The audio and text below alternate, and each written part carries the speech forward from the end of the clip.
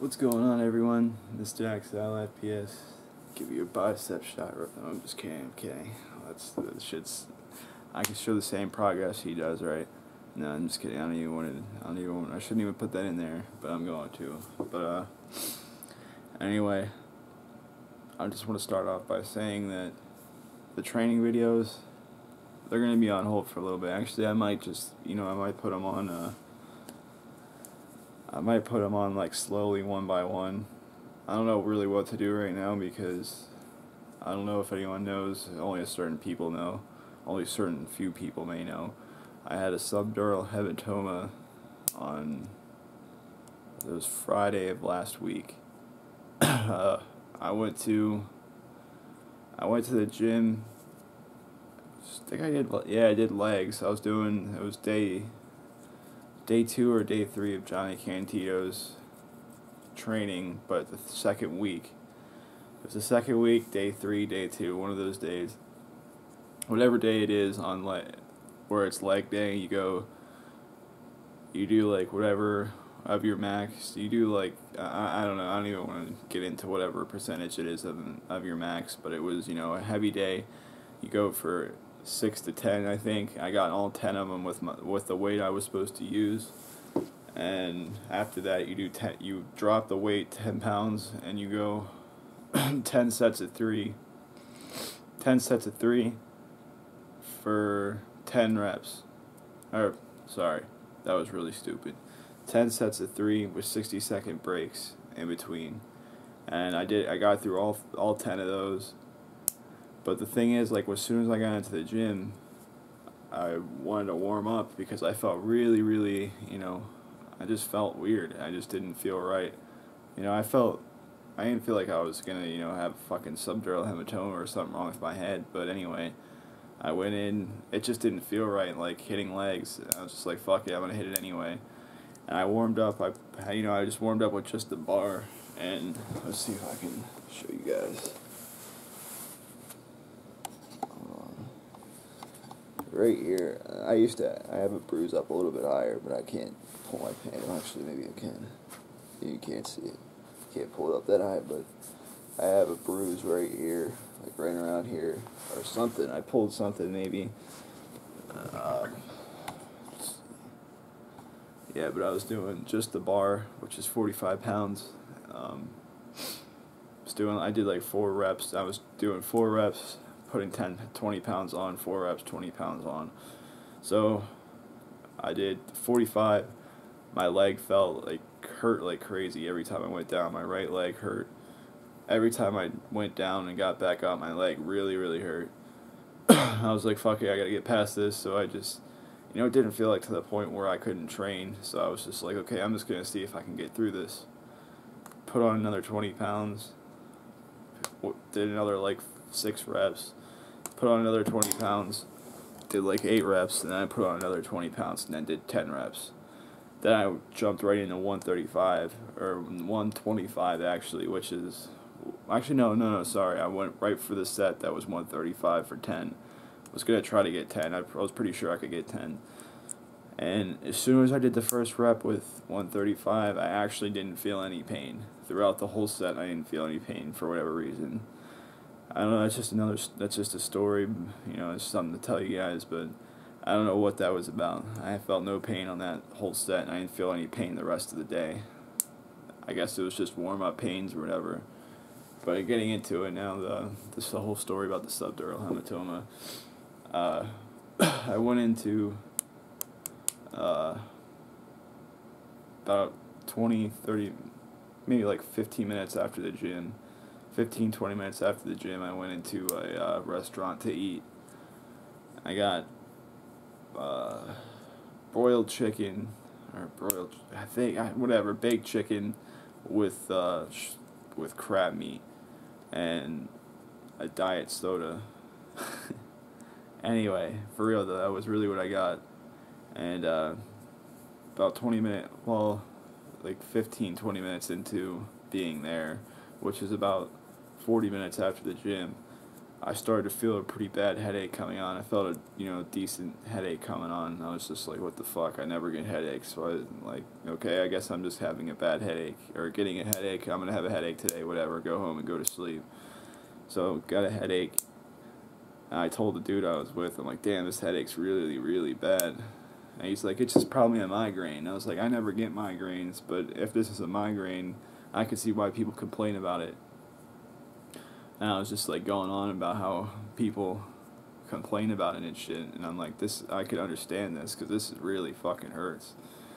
Got there, like, stayed there for like an hour, about something like that, talking to my friend. And by the time it was time to leave, I was like, I don't know if I'm going to be able to drive home. And he asked me if I wanted to get a ride home. I was like, nah, I'm just going to drive. Like, I'm trying to hurry up and get home because this shit hurts too much. I want to go to sleep. I get home, which I probably shouldn't have done, is drove, but I did anyway. I get home, tried to lay down, and as soon as I laid down, I jumped right back up because the pain hurt so fucking much. And like then here's the coolest part. I went to go, like, I thought, maybe taking a shit would help because I felt nauseous.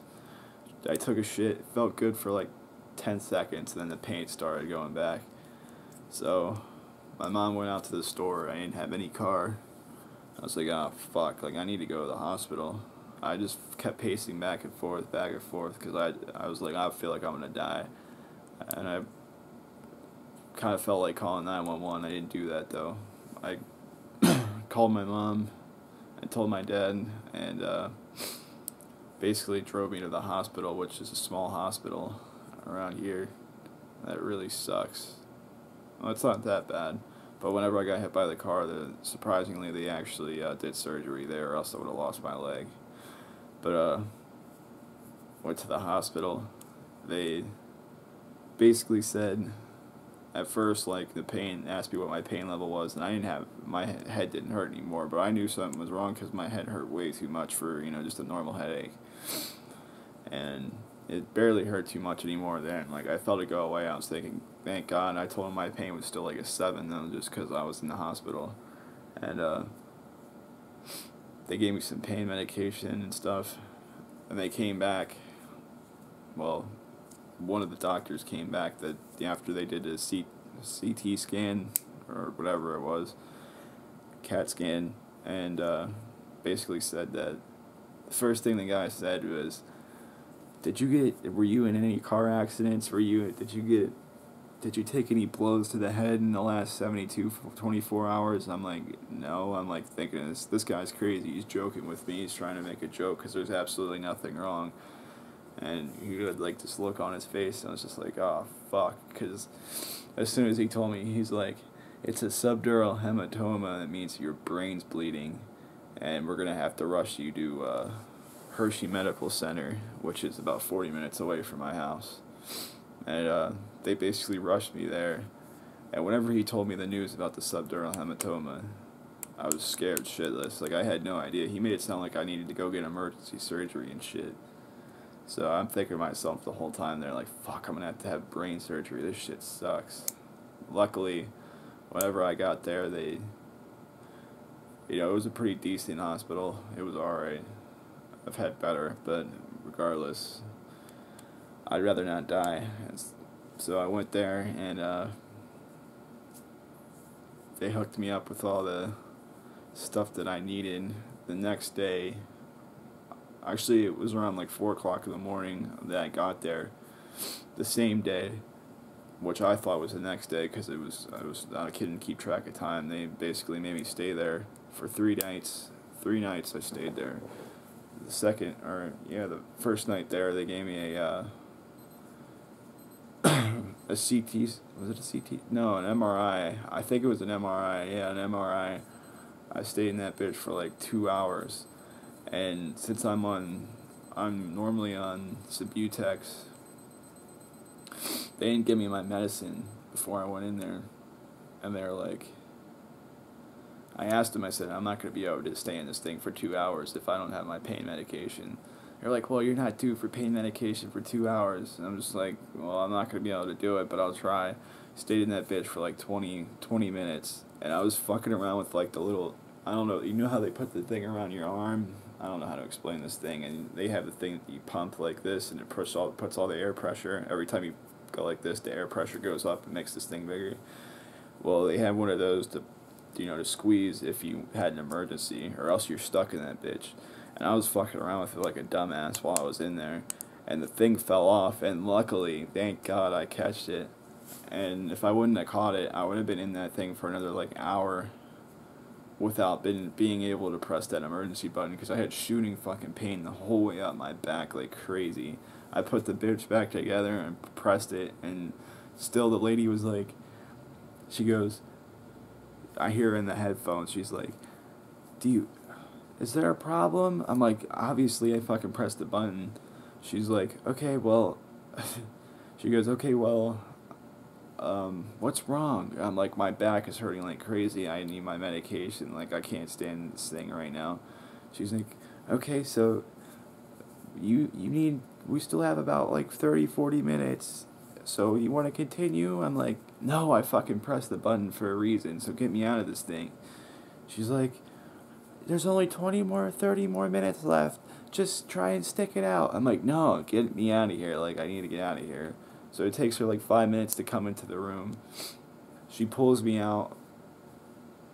Like, you get out of that little tube thing, and she starts talking. She's like, there's only 30 more minutes left.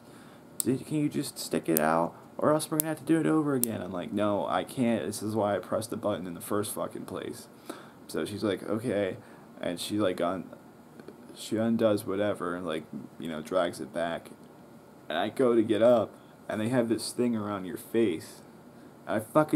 My head in the first place is the reason why I'm there. I smashed my head off the mask that they have that goes over it, and it's locked, and it fucking hurt like a bitch, because I got on my force to go up, and I smacked myself in the head. And she's like, I didn't tell you to get up yet, whatever. So whenever I do get up, she's like, what'd she say?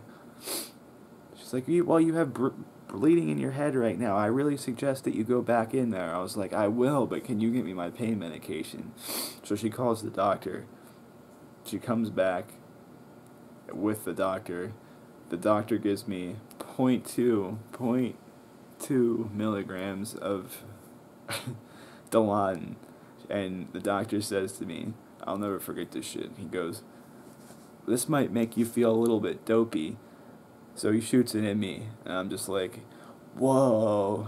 And he's like, yeah, see? And I was like, no, I'm just joking. Like, it didn't hurt at all. And he got like this grin on his face, like, this fucking asshole, like, but whatever. Like, it didn't do anything. If anything, it made me just feel, it just made the pain go away literally for like 5.5 minutes, and I felt like shit again, because they couldn't give me my medicine for another like 6 hours after that, because they just gave me medicine. I was like, why couldn't you just give me the Subutex?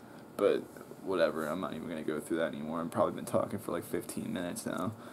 But long story short, basically, I have a subdural hematoma. I'm not going to be able to lift for about, I think, they said a month, it might be 2 months.